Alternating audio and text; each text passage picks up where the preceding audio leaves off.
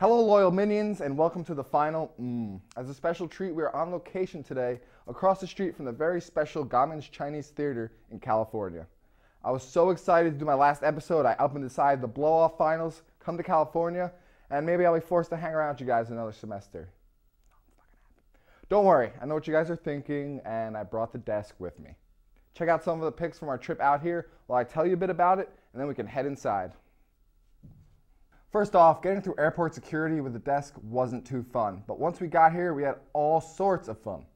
And I got to meet so many famous people. I got into a fight with Brad Pitt, danced with Uma Thurman, and I even got to leave my own impression in the sidewalk outside of the theater. Alright, well I hope you enjoyed those, and as you can see, I've set up shop inside my theater, so why don't we go ahead and get started. In this, the final episode, we will discuss the movies coming up through Christmas. This week on the 17th, we have 3 national releases in Tron Legacy, family movie Yogi Bear, and How Do You Know, the latest movie from one James L. Brooks of Simpsons fame. The first movie up is the much anticipated sequel, Tron Legacy. This is the follow-up to the 1982 cult classic Tron. This is seriously probably the cultiest cult classic there is. It's been 20 years since the plot of the original Tron in this sequel, and let me tell you, they have upgraded everything in this movie.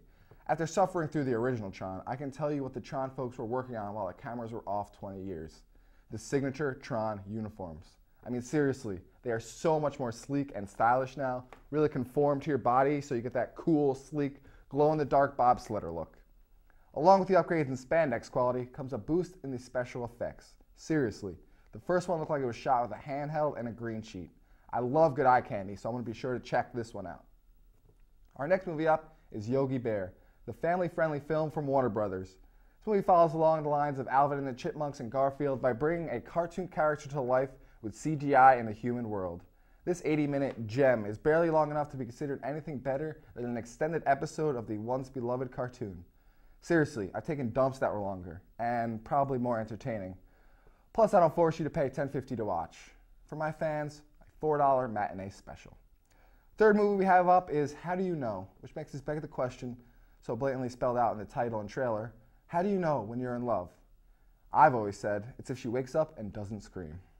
This film is about a female athlete who feels past her prime at age 27, played by Witherspoon, who is questioning her love life with fellow athlete Owen Wilson and trying to figure out if he's the one. First off, everyone knows Keanu Reeves is the one. And second, past her prime at 27, really? Even for athletes, that's pushing the limits there, Hollywood.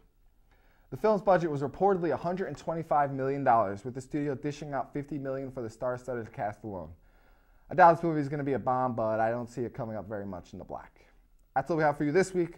We'll finish up by looking ahead to Christmas weekend with the releases of Little Fockers and Gulliver's Travels. First one up is Little Fockers. Remember the days when Robert De Niro made serious movies?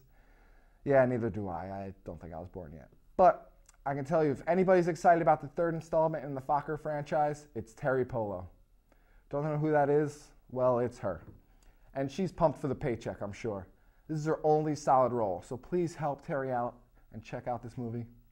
Plus, it's got Ben Stiller sticking a needle in Robert De Niro's dick. What other reason do you need to see a movie? Our second movie up is Gulliver's Travels, starring Jack Black. I'm getting a big Land of the Lost meets Night at the Museum vibe here when I see this trailer. Which isn't a good thing, you feral fanatics. Save your money, I'll tell you how this movie is going to go. You'll get some fat jokes about black, especially since everyone is tiny, a la Night at the Museum. Then there'll be some sort of singing, guitar playing, Jack will dance like the happy idiot that he is, can't believe he's getting millions of dollars to make these movies.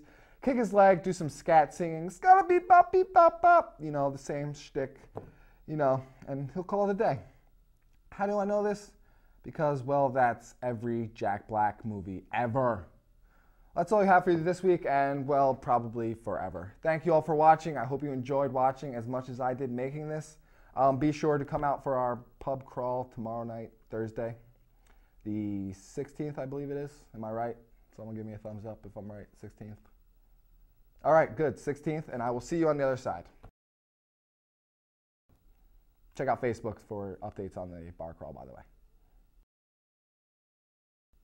See you later. Goodbye. I've never been good at goodbyes. I always just ramble on and on until people get uncomfortable and just leave me.